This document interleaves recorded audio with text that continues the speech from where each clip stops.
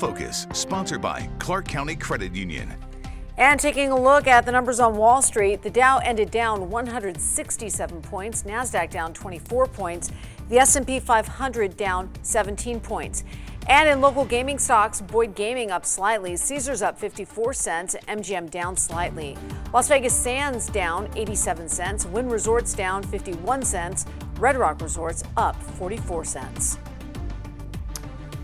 And in tonight's Financial Focus, heading into the holiday shopping season, U.S. retail sales could use a boost. That's because economists right now, they're worried after shoppers spent less than expected in October.